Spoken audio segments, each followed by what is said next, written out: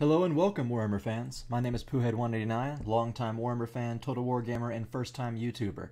To commemorate this grand campaign map of mortal empires and the introduction of the High Elves in the Old World, as well as being an avid dwarf fan, I'm going to be talking about the war that shaped the two races as they are today, and sets the stage for any conflicts they might have. Today, we're going to be talking about the War of Vengeance. The War of Vengeance, or the War of the Beard to the High Elves, was a catastrophic conflict that lasted nearly half a millennia.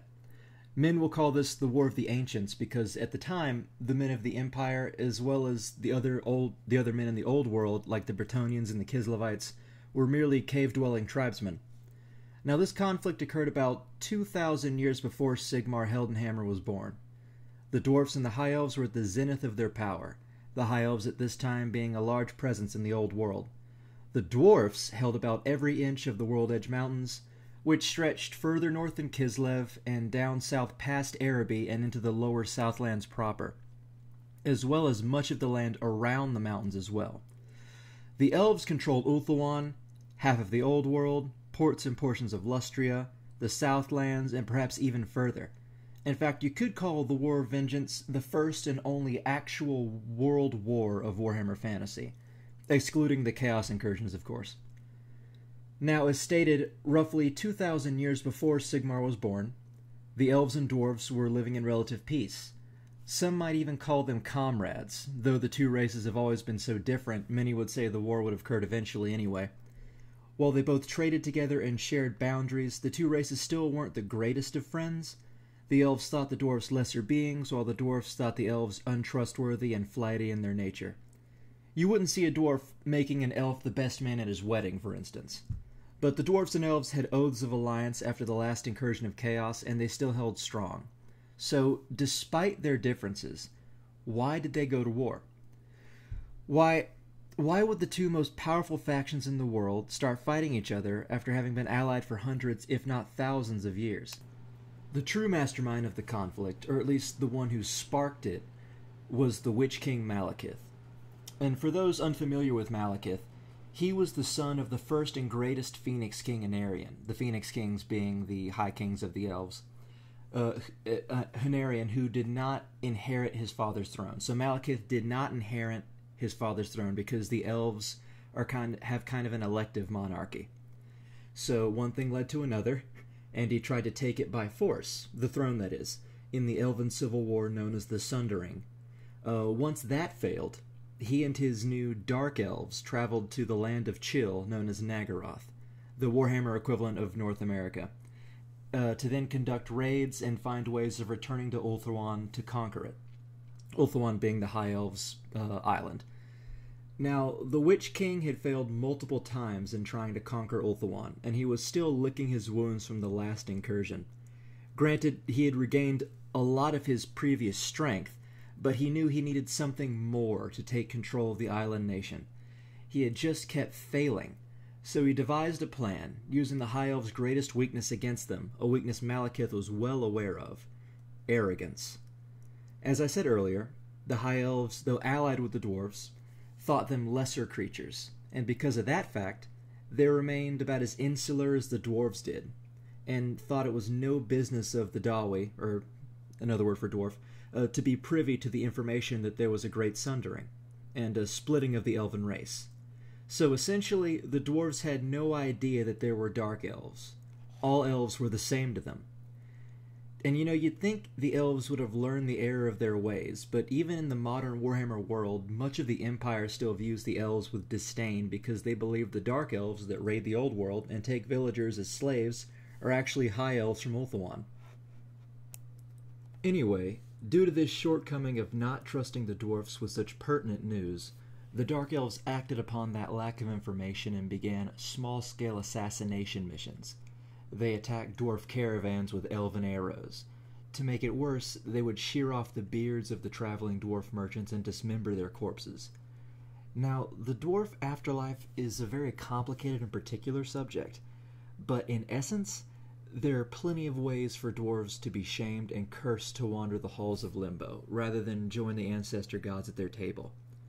If a dwarf is not given certain rights by their priests, for instance, if the bodies are not buried in stone, if they can help it at least. Sometimes they give leeway with the lore.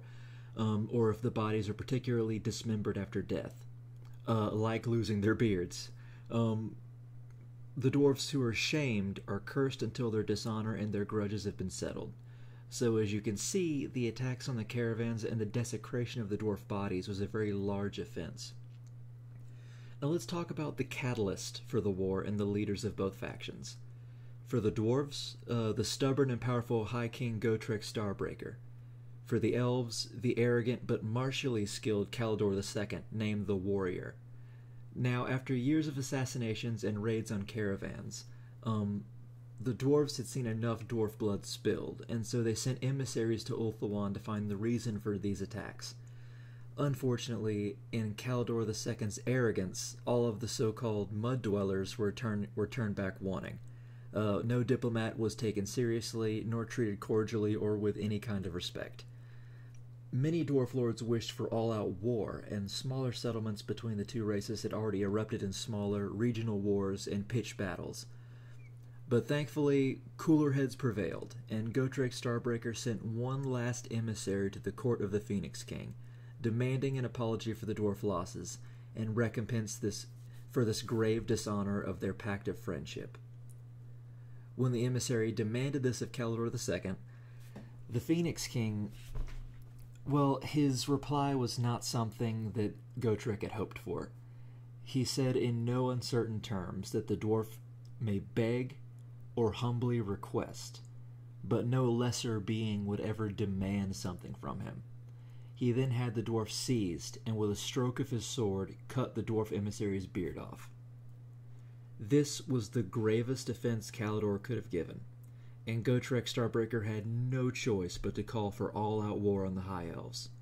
Within a year, the dwarf forces were mobilized, and the dwarf war machine began its advance. The High Elves were taken by surprise, in all honesty. They had no idea the dwarves would attack because of a beard and an insult, but attack they did. The initial dwarf offensive was so unrelenting that within 20 years, the dwarves had swept over all elven mainland resistance, and pushed the elves back to their last great port city in the old world, Tor Alessi. Now, this is a very important city for both the High Elves and the war in general, and it's located in, I hope I'm pronouncing this right, in what we know today is the city of L'Anguili, L'Anguili on the northern coast of Bretonnia. It was the main hub of most elven commerce between Ulthuan and their mainland colonies. Now, while most of the lands and settlements between the World's Edge Mountains and the western coastline were either conquered or under siege by the dwarfs, Tor Alessi would not be easy prey. The dwarfs had been fighting for years at this point, and inside the city's high walls, overlooked by sorcerous towers of Safari, were 20,000 fighting elves. Now, let's have a quick chat on elven and dwarf armies. You see, despite the glaring differences in their culture that the two races have, they are actually quite similar in the ways they wage war.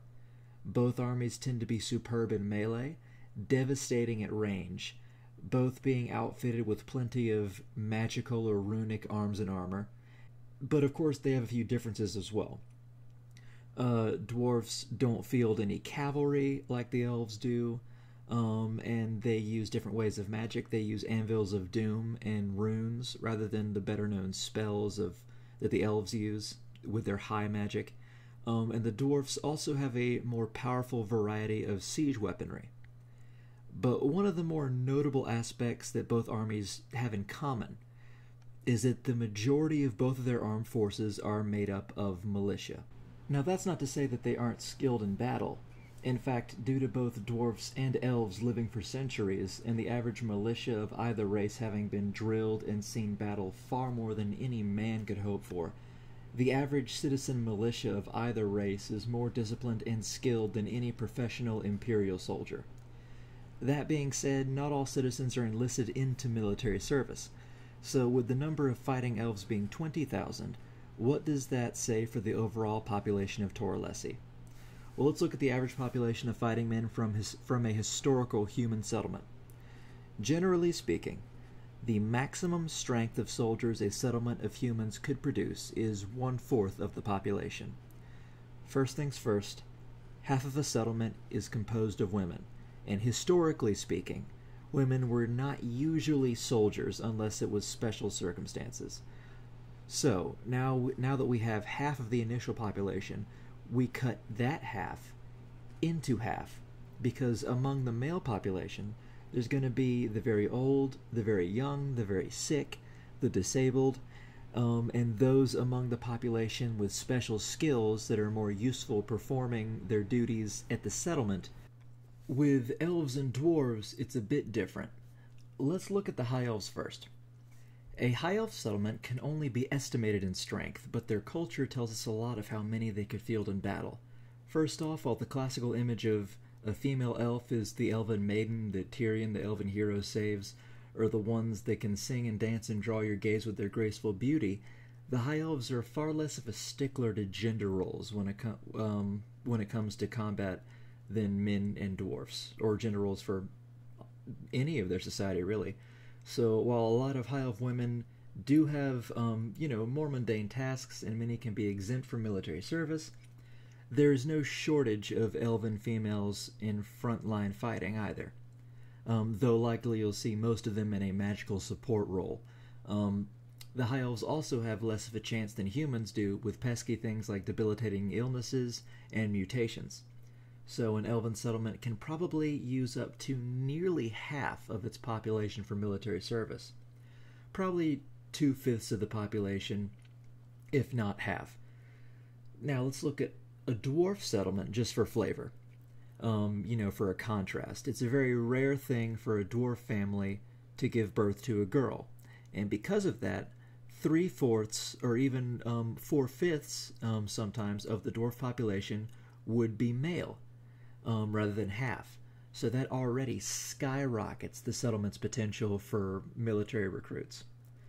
Also, the dwarf race is naturally dour and grim, and they train almost the entire male population in warfare. Coupled with the fact that unlike elves or men, all dwarfs are natural craftsmen, and there would be very few with the special abilities that would, need to be left behind, because nearly all of them have superb skill.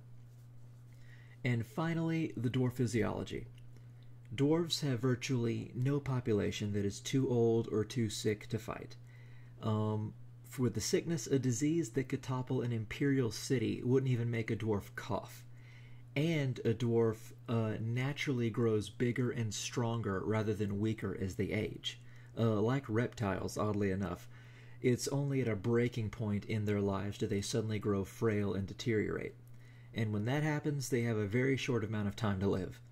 But still, for most of their lives, they're simply growing bigger, stronger, and tougher. All of this means that it isn't unfeasible for a dwarf settlement to have over 3/5 of the population for military service. So, if Toralessi boasts 20,000 elven soldiers, and we're going back to the elven statistics, we can give a fair estimate to the city's population as a whole, which is likely around 50,000 elves, which is about the size of 14th century London. So while not a metropolis, it's a huge city in both size and significance. Now, on to the battle. The dwarfs began their assault by attacking the western gate with grudge throwers, which are accurate and powerful dwarf catapults.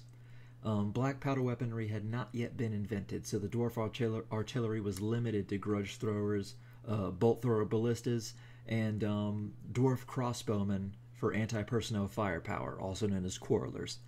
While long-ranged and powerful, that didn't necessarily mean they outranged the elven bolt throwers or magic, and the devastating longbows the LG had, LG meaning elf, could maintain heavy returning firepower for when the quarrelers got close to the walls. 1,500 stones imbued with runes of vengeance and wall-breaking assailed the walls and towers of Toralessi. Arrows and crossbow bolts being traded between both armies. 3 times the elves sallied forth from their walls on their war horses to assail the artillery crews, using swift raids with their lances to inflict casualties before riding back under the protection of their longbows and then back into their walled city. The second day of the siege, the dwarfs began 3 different mining tunnels to undermine the towers of the gatehouse, named Thom, Grick, and Ari, respectively. The dwarfs began to dig with swift precision, protected from elven longbows with large pavises made from wootroth, which is a very rare and sturdy type of mountain tree that's favored by the dwarves. The next 3 days were bloody, thousands of arrows and bolts being exchanged. It was on the 6th day during the mining of Grick that magical elven fire reduced it to rubble. During this cataclysm, another host of elves sallied forth once more and destroyed the workings of Thom. However, the dwarfs were ready for this group of elves, and they slaughtered them and captured their leader, who named himself Prince Arlir, because what elf isn't a prince? Gotrek Starbreaker ordered both Grick and Thom to be halted, since they were pretty much destroyed, and all efforts to be focused on Ari. Under covering bombardment of enchanted bolt throwers and rune-carved boulders, Ari was completed and fire was then set to it, which toppled the rightmost tower of the western gatehouse of Toralessi, crushing many elves. The walls were breached, and the dwarf Ironbreakers strode forward. The elves in the city counterattacked, streaming through the breach with silver steel. The Ironbreakers held them back and even pushed forward, setting fire to parts of the city until unsettling news reached the High King. A great host of warships from Ulthuan had been sighted a few miles offshore. The full strength of Ulthuan had come. Not wanting to be caught between Toralessi, who still had some fight left in it, and the Ulthuan host, Gotrek Starbreaker reluctantly retreated his forces. The elves of Toralessi cheered at the retreat, only for their cries of joy to die on their lips when the headless corpse of the captured Prince Arlir was sent back through the gates on his horse. Thus, with the city half in ruins but many dwarvish siege engines abandoned on the field, did the first siege of Toralessi end. For the next 23 years, the elves mobilized and the war escalated in earnest, though the dwarfs still pressed forward. Toralessi was besieged 2 more times, and the dwarf hold of Karak Azul was attacked. Bloody was the cost on both sides. The dwarves of Karak 8 Peaks were estimated to have lost at least 18,000 dwarf soldiers during these beginning years. The advance of the dwarves was halted in the year 1954 before Sigmar, and the elves began a counterattack that lasted 150-odd years. At the onset of this elven advance, where they retook much of the lands that were lost from the initial dwarfish push, the High King himself wrote another grudge in blood from the elves' attack on Angaz Baragdum. We don't exactly know where that is located in modern Warhammer terms, but we can safely assume it was not one of the dwarf holds in the mountains, probably a foothill or a vassal area close to the realm. The significance of the battle was not in its location, nor was it even in its outcome. It was what occurred during the battle that not only affected that outcome, but the tone of the war. And to look at what happened, we must first take a look at who led the forces of both armies. For the dwarves, they were led by Snorri Halfhand, the son of Gotrek Starbreaker. Now, Snorri was considered young and impetuous by his peers, particularly by his best friend and cousin Morgrim, who himself was the son of a lesser king. We'll talk about Morgrim soon enough. But Snorri was called Halfhand because he had lost a portion of one of his hands deep in the underway by one of the first encounters dwarfdom ever had with the Skaven, a race that was now barely out of its crib and still very rare and animalistic. Snorri was given leave by his father to control a portion of the dwarf forces at this time of the war, and at this battle he performed well at the onset. In fact, he performed well in its entirety, eventually surrounding the elf forces and pushing them back, nearly destroying them. But of course, Kalidor II, the Phoenix King of Ulthuan, could not let an army of mud dwellers win the day. You see, he was the commander of the opposing army, and this was his first appearance in the war and would be his last for another 300 more years. So, near the end of the battle, Snorri saw the accursed Phoenix King behind his lines, and due to his desire to end the war in its entirety, and to prove himself to his father, he halted the dwarven assault of his army and called a duel between he and Calidor. Now, Calidor was known for his arrogance and his utter dismissal of the dwarf people as adversaries. He was so arrogant he didn't even realize that his army was losing. So he didn't think this would be any big deal to accept a challenge from Snorri, so he accepted. Now, what happened next is subject of some debate. Some believe Snorri was performing the proper dwarfish rites one did before a duel. Some think Snorri simply wasn't prepared in general, not giving a reasonable answer when the duel began. But what is known is simple. Calidor, armed with his spear, struck Snorri Halfhand before the duel had truly commenced. Perhaps Calidor knew the duel had not begun and struck, or perhaps he did not know the dwarf rituals and assumed Snorri was already ready. However, it is known he did not relent his attack and he pressed forward, his spear like a striking viper. Now, Snorri Halfhand was not the greatest dwarf warrior, but he was competent and he did his best to block the swift assault by the sneering Phoenix King.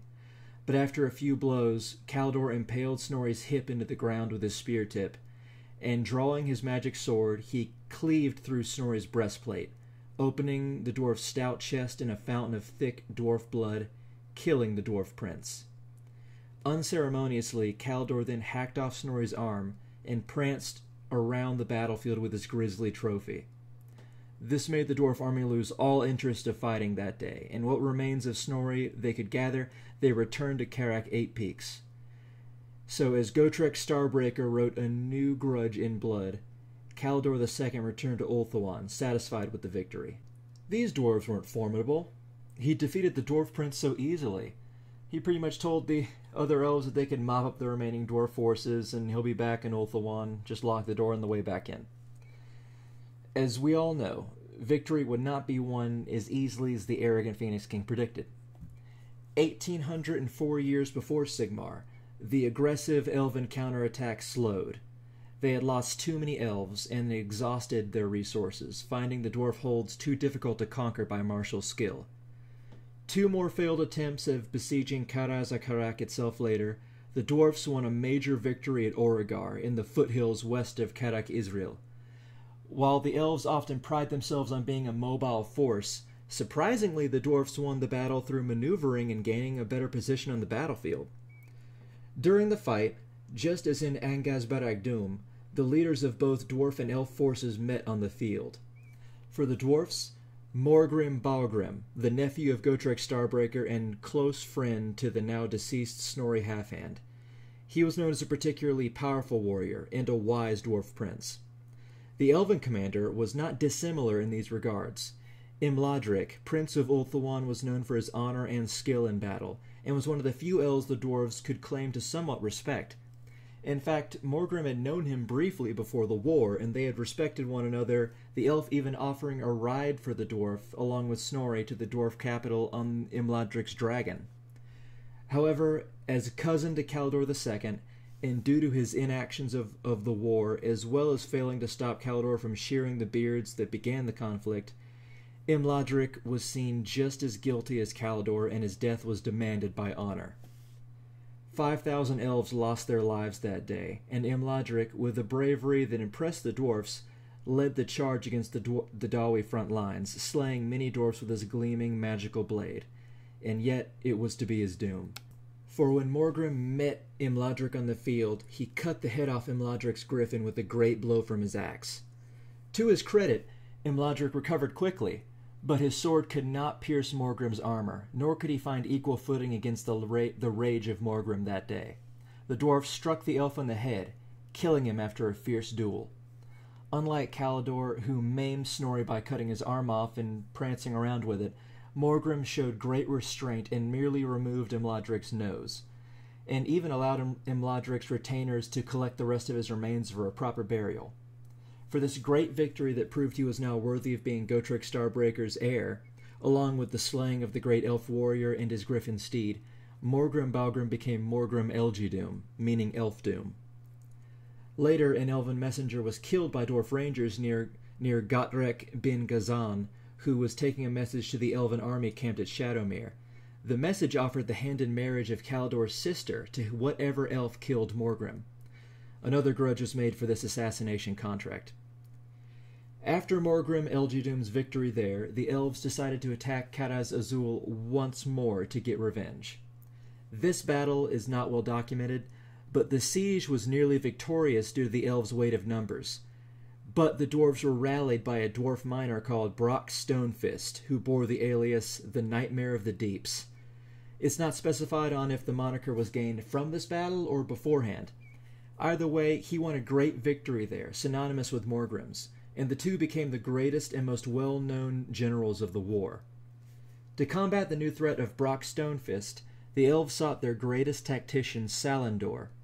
Not much is known of Salandor other than him being hailed as a military genius, and the two dueled over countless battles across the old world, coming to a head at the last turning point of the war, the siege of Athel Mariah.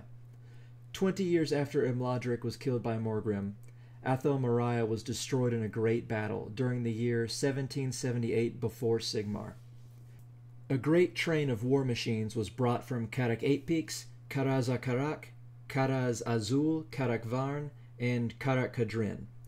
The elves were given free passage to go once the dwarves fully surrounded the city, but they refused, stubborn in their defiance.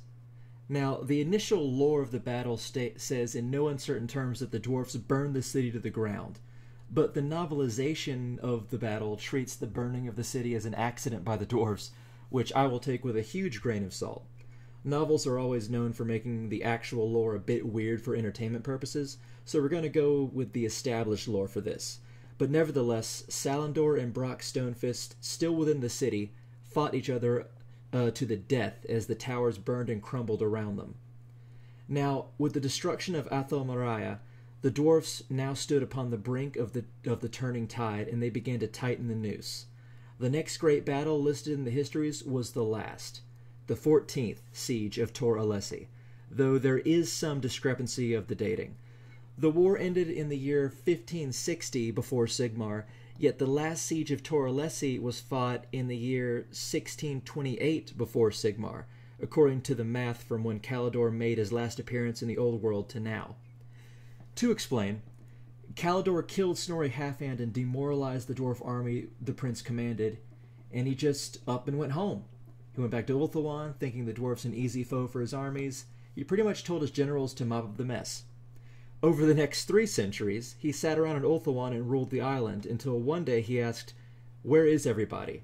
And the answer he got he didn't like. Not only was the whole of his army still in the old world fighting the dwarfs, but they were fighting a losing war. His cousin Imladric had been slain, and his most tactically brilliant general Salandor was now dead as well. Calador II couldn't believe the incompetence of his army and grew frustrated with his generals. He pretty much said if you needed to get something done, do it yourself. He said, fine, fuck it, I'll head back to the old world and I'll beat the dwarfs myself again. So he sailed back into the old world, 346 years since he last left it.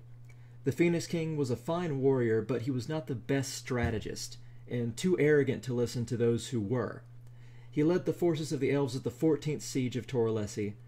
Fireballs and lightning rained down from the walls along with elven arrows. The ground was rent asunder with great fissures, swallowing up whole siege batteries and crews. The dwarves were having none of it, however. They stood firm against the power unleashed before them, and had brought magic of their own. 3 anvils of doom, and the runesmiths to use them brought forth mighty magics in reply. Calador decided to send the elven army outside the walls to assault the dwarf lines, making 3 pushes in order to attempt breaking the dwarf army. Thrice the dwarves pushed them back. It was the 4th assault when Calador II joined the fray, riding upon his mighty red dragon, trying to charge the dwarf High King's position. It was with quarrel and bolt thrower that tore the wings of the dragon, sending it to the ground and unhorsing Calador, as it were. The Phoenix King was not dead, however. In fact, he was relatively unhurt. But that was also when Gotrek Starbreaker, the High King, met the Phoenix King Calador in single combat. After the High King slew the elves that went to Calador's position, they met axe to sword. Now, what happened next is a matter of some debate. Some sources suggest the two battled for hours. Others suggest 3 days, as the battle raged around them. Some suggest Gotrek Starbreaker utterly tore Calador a new one. But one thing was clear to Calador II by the end of the fight. Gotrek Starbreaker was more experienced in single combat than his son. Kalidor's sword was shattered and he begged for his life. A request Gotrek Starbreaker promptly denied and beheaded the Phoenix King before the Elven army's eyes. The High King did not dismember the corpse, or even spit on it. He did something far worse, actually. Something to repair the honor of the Dwarf Kingdoms and a repayment for the atrocities the elves had committed during the war. He knelt down and removed the phoenix crown from Kalidor's decapitated head. He announced the deed is done and promptly told his army that the war was over, satisfied at the victory they had won here today, and telling the elves that if they wanted the artifact back, they could try to take it back from Carrick Eight Peaks. And about the war, who was to argue with him? The elves were demoralized and pushed to the sea. The dwarfs had the numbers, the strength, and now the phoenix crown. This leads me to believe the year 1628 was the year the dwarfs considered the war done with, while the elves were of a different mind. You see, the elven princes that were left began to discuss among themselves what they were to do about what they perceived to be the theft of the phoenix crown, even though all historians agree that to assault the dwarfs now would be suicide for the elves, and it would break the back of what remained of the elven forces. They were still considering it. In the greatest twist of irony across these long centuries, it was Malekith, the one whose machinations started the war to weaken the elves, who's the one that saved them from utter destruction. Because he attacked Ulthuan then, at that time, as soon as he heard that Kalidor II was dead, thinking that the elven army was too weak to resist him and too scattered with the Phoenix King now gone. And so to defend their homeland, what remained of the armies of the elves in the old world departed.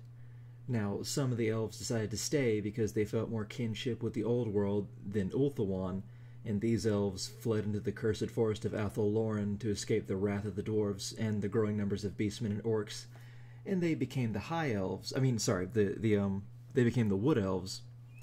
But that was essentially the end of the war. The elves returned to Ulthuan and fought off the dark elves, and to this day, the Phoenix Crown still resides within the vaults of Carrick Eight Peaks. And thus ended the War of Vengeance. Thank you so much for watching, and I hope you all have a great day.